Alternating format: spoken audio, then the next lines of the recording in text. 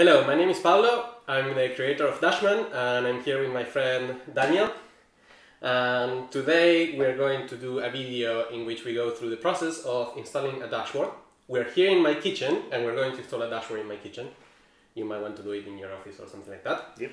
We're going to take the approach of let's do it cheaply with what we have. So, shall we go through what I have? Let's just go through what you have. Okay, so let's start with this one. So here I have a monitor. Samsung. It's a Good. cheap Samsung monitor. It's a bit dusty.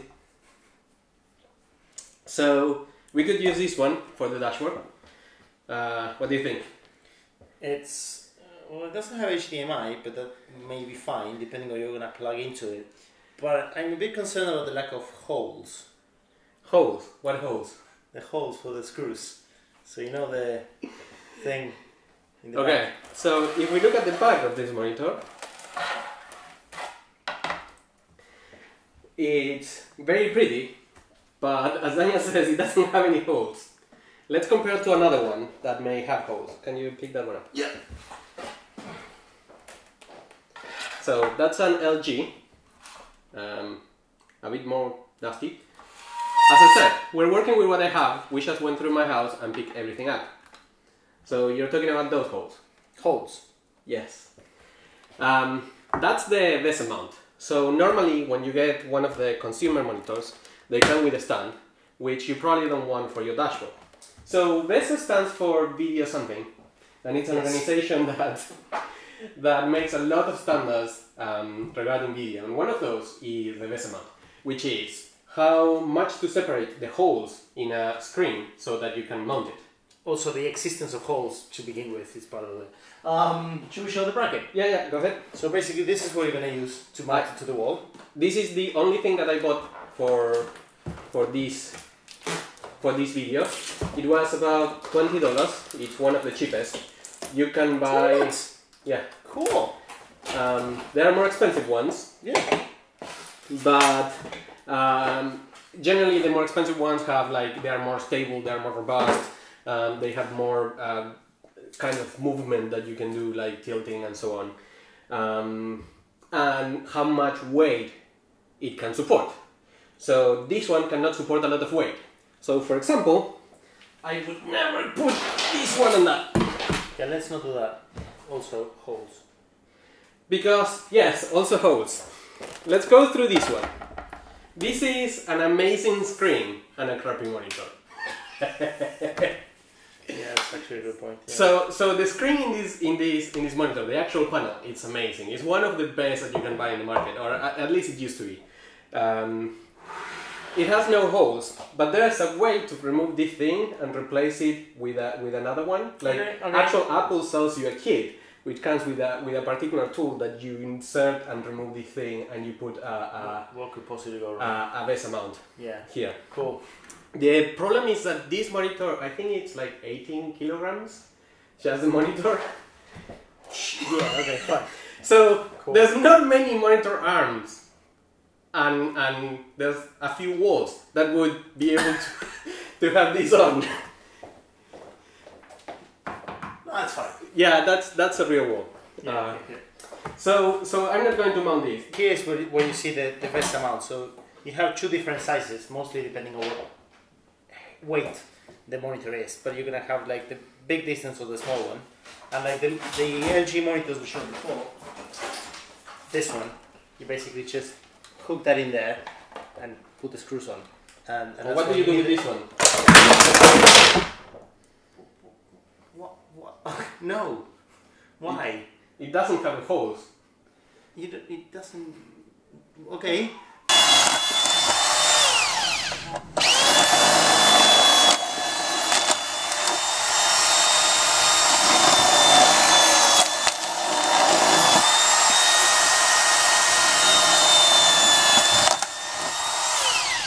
Well, it has holes now. Right, now that we've dealt with that, as I was saying, these are the holes where you basically need to put the connector, the VESA mount in there, and then put the screws in, which is why that one wouldn't work, no holes. This one also has the holes for the VESA mount. Yeah. So this one could work as well. This one doesn't. If you only have a monitor with no VESA mounts, there are actually mounts to work with, which are essentially like big clamps that grab the monitor like this. I would recommend avoiding them. They're a hassle, and these days most monitors do have VESA mount. Yeah, if you are buying a new monitor for this, basically check that it has the mount. We also need a computer to drive the dashboard. Yep. In the spirit of working with what you have, I went around the house and I picked up every computer and laptop that I could find. Cool. So this is what I have. Alright. So I like this little one. yes, this is a very old netbook from when netbooks were like the cool thing. Yeah, I remember those. Yeah, and it's from when I was working at my previous startup, Watu. It's running Windows 7. Windows 10 doesn't run on that one. Of course not. Then I have my Windows 10 laptop, and I have my Mac lab. Yep. These two I'm sort of using, that one I'm not using. Well, let's start with this. So what would we need to check in that one? Well, first thing, will it be powerful enough? Well, we're just going to be rendering a few websites, so it should be, right? Yeah. Does it have the right output? So it has HDMI, which is pretty much all we need. It also has VGA. So we have multiple options. That monitor should have both. Yeah, both monitors have both actually. Fine. It's very lightweight and very small, which means you can just hide it behind the monitor instead of just having a cable hanging down. So I like this. I think we should try with that one. We have the monitor, the mounting bracket, the computers. Good. Yep.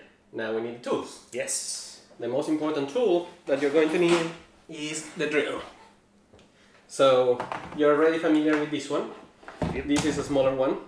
So this one has a feature that would be very useful for us right now. But truth be told, you can probably do it with something like this as well. It really depends on what type of wall you're using. So if you're using plasterboard, for example, you can drill it with anything. But if you have a hard concrete wall, you will want the hammer function that something like this will give you. Now, I think here's when we have the disclaimer that walls in different parts of the wall are different. Yes. We're going to drill in walls that are made out of bricks that are pretty solid. In this country, in the UK, normally they use bricks and you just drill anywhere on the brick and you can install something. In the US, for example, they use a lot of these thin plaster. Yep, you have to find the beams. Yeah. Yes, the beams and drill there. I don't know how. With one of these. Ah, there you go. So you have to find it. For that, I recommend that you check out. This is a bit overkill. You can just knock and you'll find it basically. Okay. But these are useful to make sure there's no electrical wiring and things like that going through, so you will not die. So here we are, where we are going to install the bracket to mount the monitor. So this is a corner of my kitchen. I want the monitor in like here, looking down a little bit from the corner, so it can be seen from a lot of the kitchen very easily. So the bracket is going to be something like this. So this swivels. So the first thing to do is to mark where we're going to make the holes. Well, there we have the marks. And the next step is drilling. Now, a short word about drilling. You need to use the right type of bit. So first of all, you need to know what size of bit. So the wall plug that comes with the bracket itself says over there the size of the bit, which is 8. So we use an 8mm bit. One important detail is you want to use, particularly if you're drilling into actual walls and not into plasterboard, you want to use wall drill bits.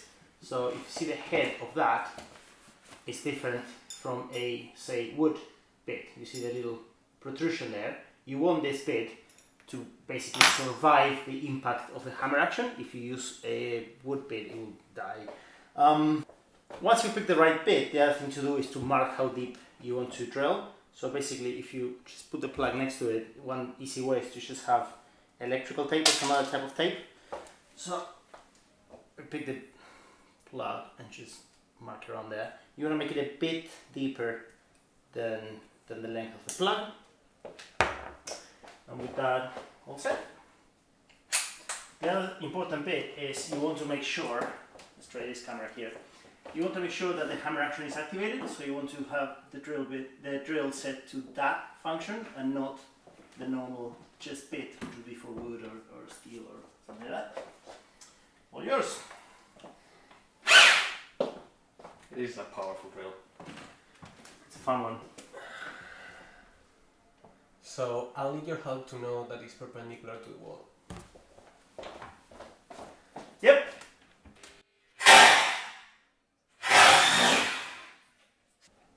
Perpendicular? Yep.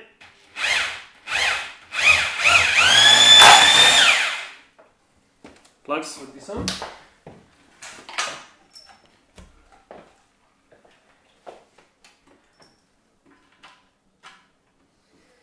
Nice.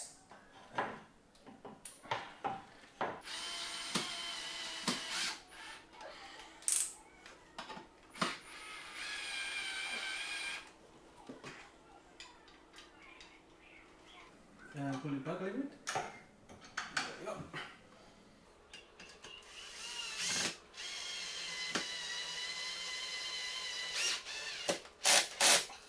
Now that this is done, we're going to mount the monitor here. So Daniel, I want you to put the monitor in front and I'm going to straighten it. So we align the VESA holes. Maybe to put over here. Okay, first one is in. Put the diagonal.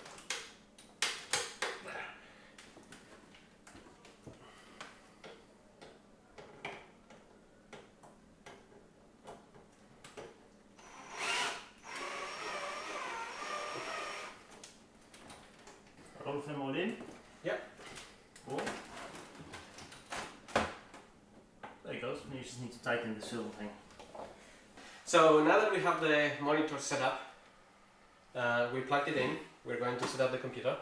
We're going to use HDMI, which is normally what I recommend unless you're going for high-end video. Yep. Then DisplayPort is really nice.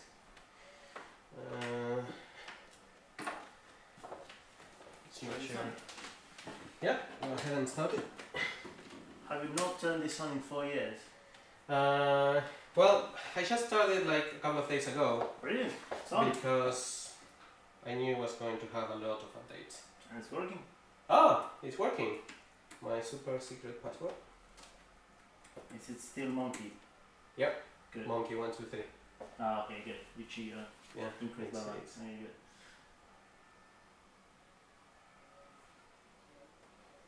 The resolution is weird. Oh, it does have a mirror. On Windows, you can do the Win key and P. So Win P, Also, and it opens this yeah, where what you can yeah. choose. Oh, it cannot do. Okay, so there it's doing projector only, which is actually just the outside output. So now it's having full-on resolution. So now what a lot of people do is click Chrome and put on the website that they want to display. But it would be really nice if there's some sort of software that can do better than that, right? If only we had something. Yeah. But such is life.